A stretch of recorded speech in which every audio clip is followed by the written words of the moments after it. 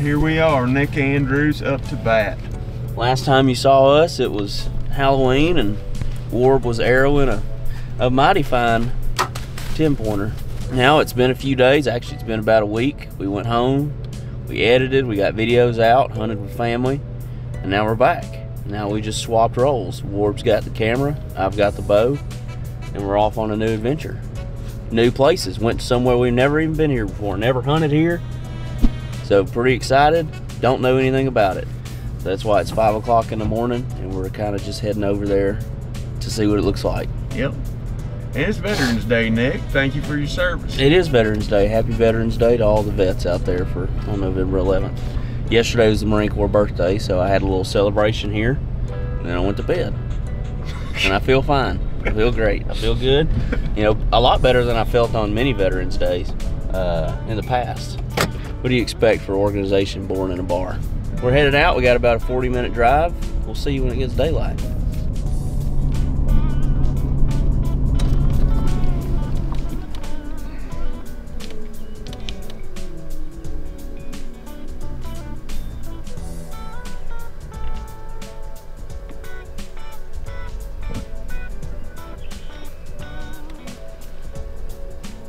He's turning.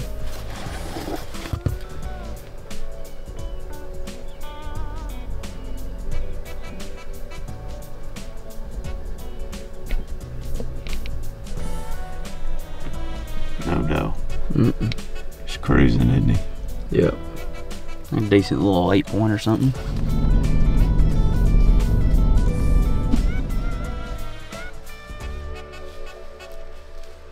So, since we last talked, we went all through that new area we were at, and it wasn't so new to a bunch of other people. So there was like 35 trucks, I think. There's a lot of people, so we bailed out of that. We saw a few deer from the truck, but bailed out of that quick and just found a different spot. Hoped nobody would be over here. We drove over here, and we haven't seen any sign of any people coming in. One, because it's super steep. Big hills right here, super steep and no easy access except to come straight up the face of these hills. So, Which is why you're out of breath at the moment. that's why I'm out of breath. We're getting close to the cap of this ridge, and first real good sign we come up on right here is this scrape. As further we've come up, there's been a little bit more travel sign we've seen, maybe some old rubs, and this is the first fresh sign. So we're gonna keep pushing up. We got a couple spots in here we're really interested in. We're gonna push up in here and see what it looks like, see if there's any fresh sign. And right now we're just looking for an opportunity to hunt this evening. But we're scouting with bow in hand, because you never know. We might stumble up on something cool. So that's where we're at with it. All right, y'all, it's like 1:30 in the afternoon right now. Warb and I are sliding into this is like the 5th spot we've been to today. A little different. We're kind of in a more of a lowland marshy area right now. We've been in some hills, so it's a little bit different terrain, but right off the rip, I mean, we're sliding in here and we find 2 scrapes first couple 100 yards walking. So we got a pretty good ways to go to get to the point we've picked out on the map, but we might cut something before then and end up setting it and hunting it.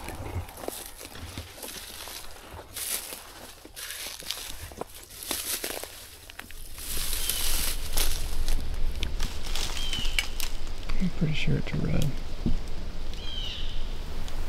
I see a doe.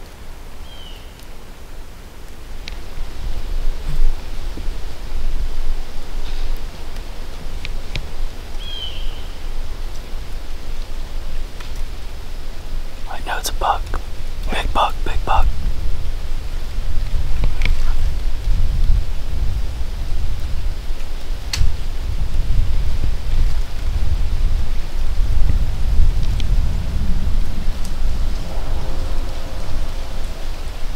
Don't see us.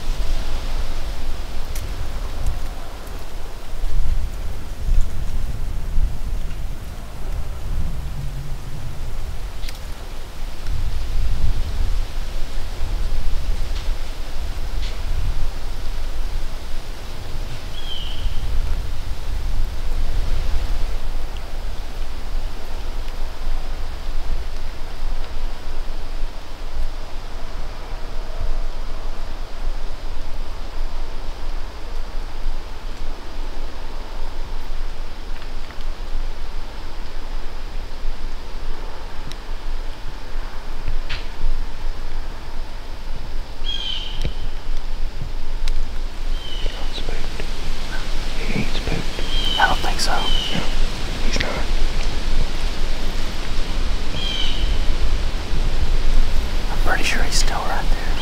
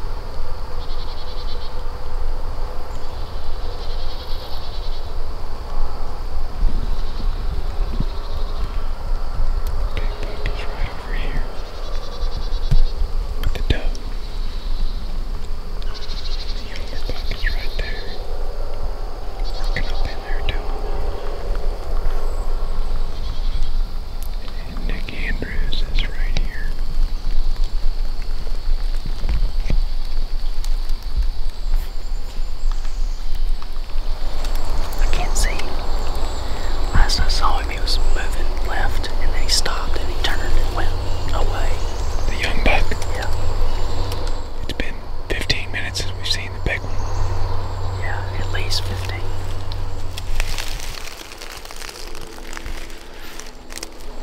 And when I last saw that big buck in the doe, it looked like they were angling, started to angle away from us. But that underbrush got real tall. It got taller than the deer's back. And that's when I lost them, yeah.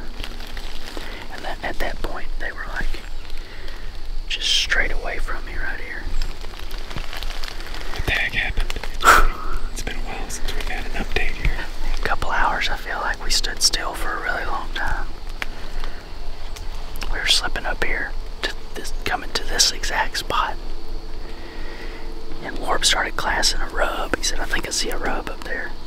And we're just kind of standing here, hemming and hawing about what we want to do, if we want to go to a different spot or what. And this deer starts coughing. He got a coughing fit pretty bad. Oh man, sneezing hard yeah. for like 2 minutes. And it was right there. I mean, they were right in front of like 50 yards maybe. I kept ranging that doe and that buck when he walked through, and they were 70 up there. But when we first saw him, he was closer than that. Yeah. If he wouldn't have sneezed, we would have blown him. Oh, 100%, because we were about to move up, and we had no idea they were there. It's a really big buck, a doe, a hot doe, and a little 1.5 year old, 10-point or something. So we just froze. He was looking in our direction. I think he definitely heard us, but didn't know what we were. Didn't see us. We had the sun at our back. We got these trees kind of scattered between us and them. So he's looking right into the sun, and the wind is perfect for us. And they never buggered. That doe never even looked at us. That big buck's the only one that was looking in our direction. But they all just kind of did their thing, and that doe peed up there. Did you watch her pee? And both of them went right there and were lip curling and smelling real hard. And then that buck's just following her through this thicket.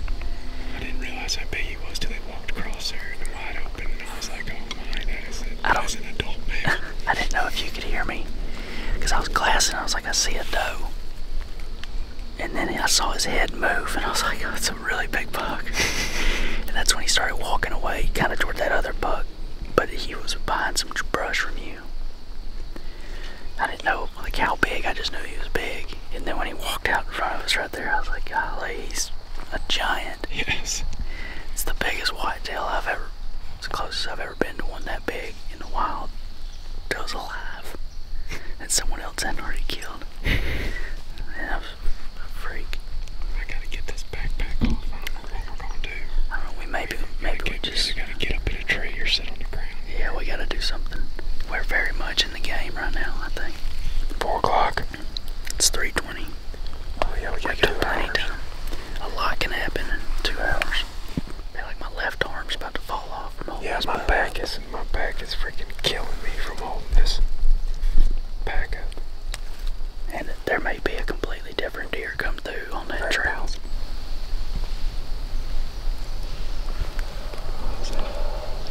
There's a hunter right there. There's a what? A hunter right there.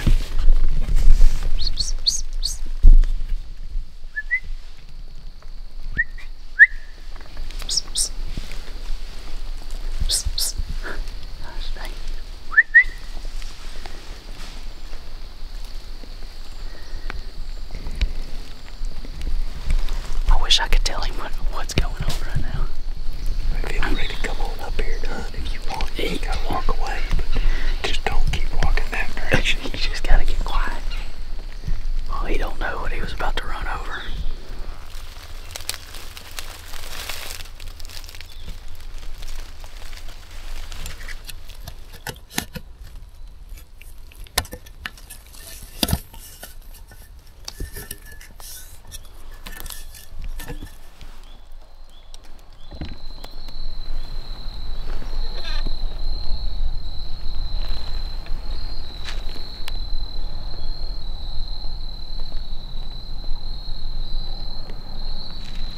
Alright, it's been about an hour or so, maybe an hour and a half since we last seen those deer. Last saw them right out in front of where I'm facing. And they went to a thicket that ain't but 80, 90 yards wide. When we lost sight of them, we started making a game plan of how we were going to get in this tree. And then another hunter started walking in. behind us. It's a good thing he showed up when he did, not about an hour before, because he would have run right over those deer and he had no idea. So we flagged him down and he gave us a wave and got out of here. And we were appreciative of his kindness. I wish I could tell him what was happening right in front of us, but anyway, we're in here, we're in the game, we're settled. So now we're just gonna wait, see what happens. It was a bit of a rodeo, and we're lucky we got away with what we did, and it just didn't blow up in our face, but we're in here.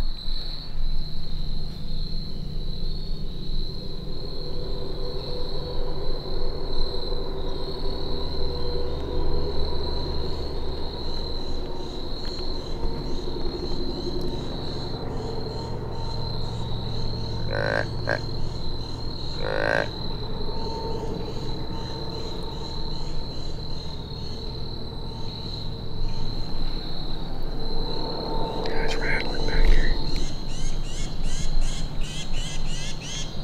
I can hear another hunter rattling over there. A couple 100 yards away.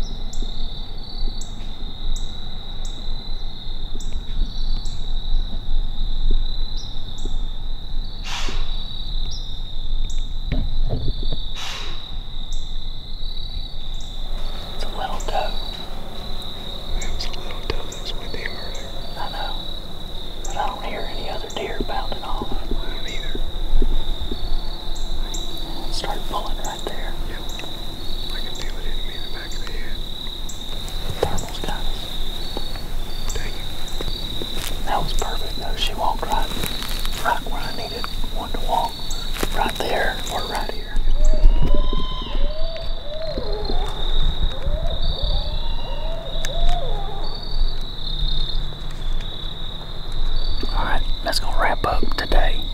It was a very eventful first day. That's what that was. It started slow, but it picked up real quick. We saw 3 bucks and for sure 1 doe, and not this one that just come in just at last light. Might have been the same little doe, I don't know. But it seemed like she was by herself. Never heard another deer walking. Or when she got her wind, never heard another one pounding off. Unfortunately, she did a fair bit of blowing, but it may not be too big a deal. If the thermals are going to pull like that in the morning, up the opposite side of the thicket might not be a bad thought. Yeah, but just a thought for now. But anyway, we're going to get all this stuff out of the tree and try to get down as clean as possible. Slip out of here without boogering anything else and come up with a plan for the morning.